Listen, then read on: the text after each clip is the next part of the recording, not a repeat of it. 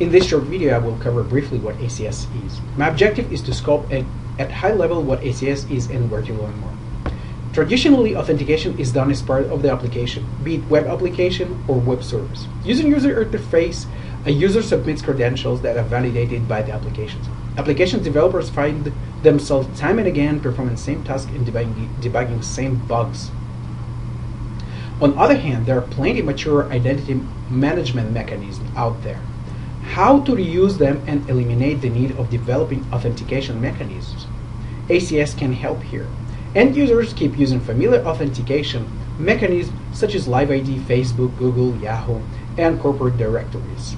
ACS glue it all together without interfering with the application's code too much.